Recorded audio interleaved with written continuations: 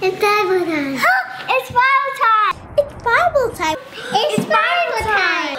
It's Bible time with Aunt JJ. It's Bible time with Aunt JJ.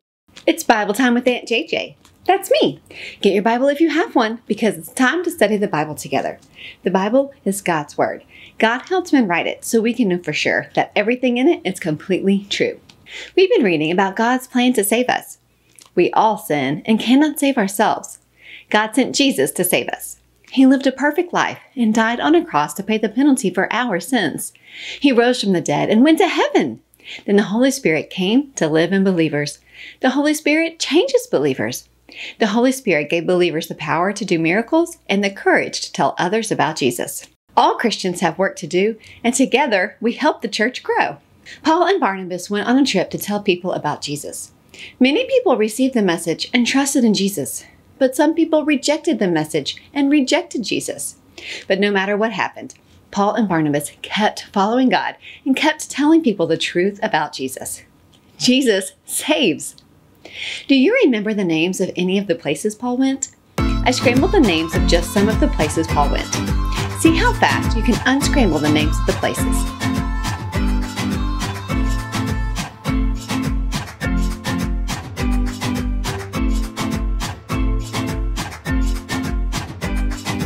This is Antioch.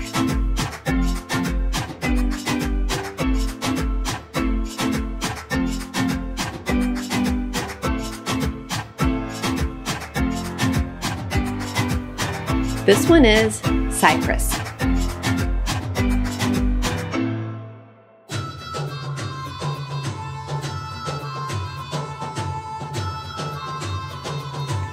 This one is Perga.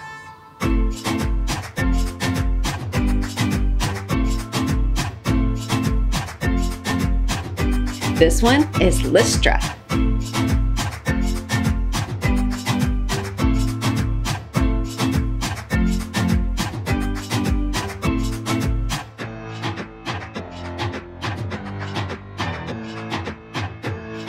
This one is Iconium. Great job unscrambling the names of the places. Paul was dedicated to telling people about Jesus. He traveled to many places so people could hear the good news of salvation by grace through faith in Jesus. Today we're going to read about another trip Paul went on. This time, Paul chose Silas to go with him. Silas was a leader at the church in Jerusalem, and he was with Paul in Antioch at this point in history. I'm going to read from the book of Acts. Acts is in the New Testament and is a book of church history. Acts records what happened when Jesus' ministry on earth was finished, how some of the first churches started, and how the truth of the gospel spread.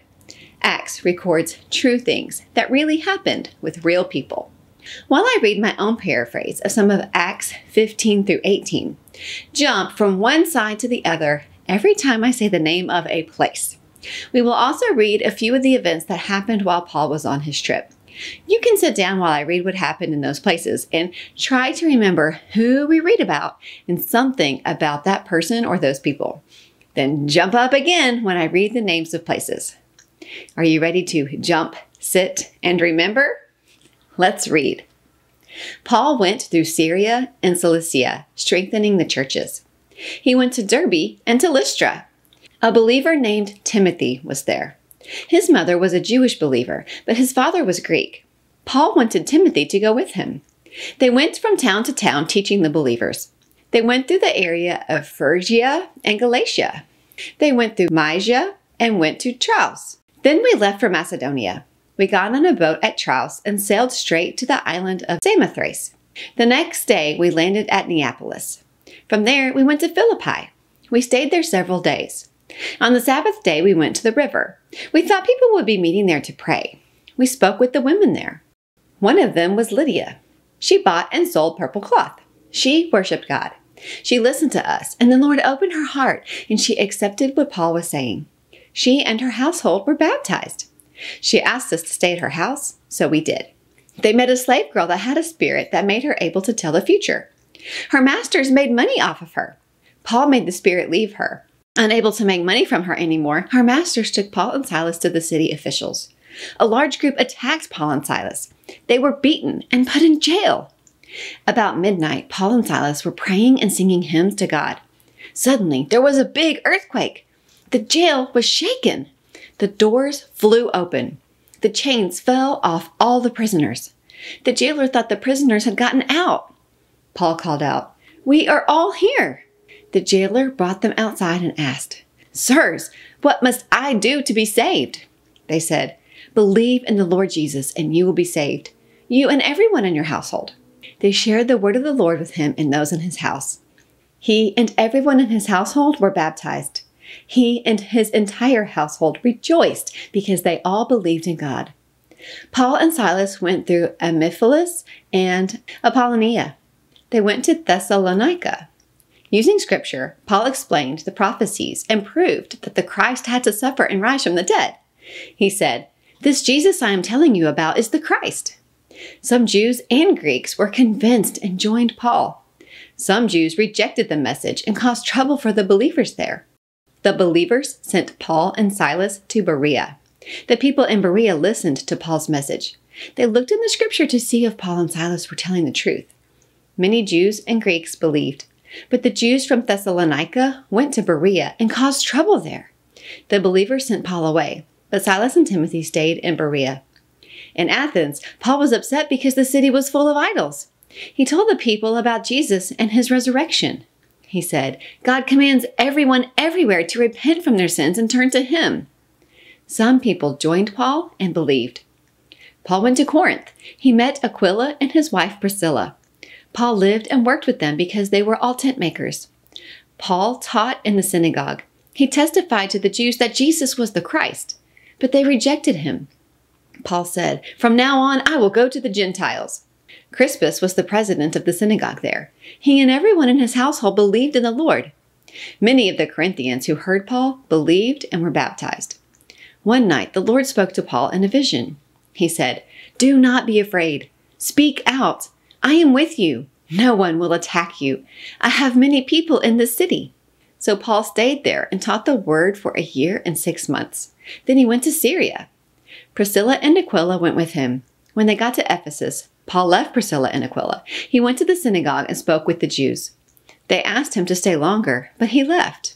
He said, "I will come back to you again if God wills." Then he set sail from Ephesus. He went to Caesarea. He visited the church at Jerusalem and then went back to Antioch. Great job jumping and sitting. They went to many places, strengthening the churches and telling people about Jesus. The churches were getting stronger and larger. Let's see what you remember. As we retrace their trip, see if you can tell me who we read about and what we learned about that person or those people. Paul and Silas went through Syria and Cilicia, Derbe, and Lystra. Do you remember what happened there? They met Timothy. He was a believer of Jesus. Paul wanted Timothy to go with him on the trip. They went through the area of Phrygia and Galatia. They went through Mysia and Troas. They left for Macedonia. They sailed to the island of Samothrace and then landed at Neapolis and went to Philippi. Do you remember what happened first in Philippi? At the river, they met Lydia. She bought and sold purple cloth. She worshiped God, and they told her about Jesus. She and the members of her household trusted in Jesus and were baptized. She asked Paul's group to stay with her, so they did for a little while. Do you remember what else happened in Philippi? Paul and Silas were beaten and put in jail when a slave girl's owners got mad at them. In the middle of the night, while they were praying and singing hymns, an earthquake shook the jail. They were freed from their chains and the door flew open, but Paul and Silas didn't leave. They were able to tell the jailer about Jesus. The jailer and everyone in his household trusted in Jesus and were baptized. Paul and Silas went through Amphipolis and Apollonia. They went to Thessalonica and to Berea. Silas and Timothy stayed in Berea. Paul went to Athens and then to Corinth. Do you remember what happened in Corinth? Paul met Aquila and his wife Priscilla. Paul lived and worked with them because they were all tent makers. Who else was in Corinth? Crispus was the president of the synagogue there. He and everyone in his household believed in the Lord. While in Corinth, God encouraged Paul through a vision, and Paul stayed there and taught the word for a year and a half. Then he went to Syria, Ephesus, and Caesarea. He visited the church at Jerusalem and then went back to Antioch. What a trip! Paul went to so many places to tell people about Jesus. And he didn't have an airplane or a train or even a car to take him places. The ships he sailed on were not nice like the ones we have today. Traveling took a long time and was difficult. We read short sentences about it like it was easy. It wasn't easy, but it was important. Everyone needs to hear the truth about Jesus. There is no other way to be saved than by grace through faith in him. Everywhere Paul went, he told people about Jesus. Those who trusted in Jesus were changed forever, and they could go on to tell other people about Jesus. God was working, and the church was growing. Now it's time for Eyes on Him, the part of our lesson when we focus on what the scriptures say about God. When you study the Bible, look for what the scripture reveals or shows about God. Then think about how that knowledge of God should impact, change, matter to your life. I see that God is omniscient. He knows all things about all things for all time. He knew what was going to happen with Paul. He gave Paul wisdom and encouragement so Paul would continue on in the work God had for him to do. God knows us and what will happen in our lives too. He can encourage us and give us wisdom too. But we don't have to wait for a vision from God. He has already given us His word. Literally, this is God's word. I see that Jesus is the Christ. He is the Messiah God promised to send. Jesus saves everyone who trusts in Him. The church started out in Jerusalem, and the first church members were mainly Jewish. But Jesus didn't come only to save the Jews. The truth about Jesus spread, and many people, both Jewish and non-Jewish, turned to Jesus. Believe in Jesus and be saved. I see that God works through believers. Paul and Silas started on this trip. Timothy joined them for a while. Lydia and Priscilla and Aquila gave Paul a place to stay. Some people will go to other places to tell people about Jesus. Other people can support those who go. All of us can tell the people around us about Jesus. God has work for all of us to do.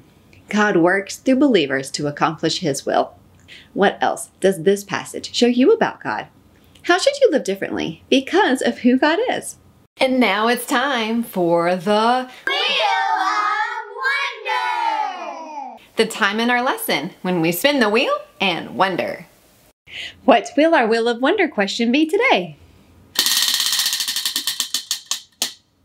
It landed on purple. Our Wheel of Wonder question for today is, why did some people reject Paul's message? God wants everyone to trust in Jesus, but not everyone will. Some people don't want to admit that they are sinners who need to be saved. Some people want to live life their own way and not follow God as Lord. Some of the people we read about were so convinced that their religion was right, they wanted to stop people from talking about Jesus. But ultimately, the ability to understand the truth about Jesus and to trust in Him is a gift from God. God opens the hearts of some people to accept the truth. The Holy Spirit stirs in us the desire and ability to trust in Jesus. Some people won't follow the Spirit's leading. Other people do. We do not have the ability to save people. We can pray for people to be saved, and we can tell them about Jesus, but only God can actually save them. Even if people reject the truth at first, we can continue to pray for them and can continue to tell them about Jesus. We can trust God to work in their lives and to save everyone who is willing to trust in Jesus. Paul went to many places telling people about Jesus and helping the churches. The truth of the gospel was spreading, and the church was growing. It was true then, and it is true today. Everyone needs to know about Jesus, and Jesus saves everyone who will trust in Him. God has work for all of us to do. Will you be faithful to do the work God has for you to do? Let's pray. Holy Father, thank you for sending people to tell others about Jesus. Thank you for the grace to trust in Jesus. Please give us the courage to tell others about Jesus, and please work in the hearts of people so they will believe. In the name of Jesus we pray. Amen. Well, sweet friends, I've loved studying God's Word with you today. There's no better time than Bible time, and I hope you will join me next time for Bible Time with Aunt JJ. Like this video, subscribe to this channel, and go to BibleTimeWithAuntJJ.com for free activities that go along with today's Bible study. It's Bible Time with Aunt JJ.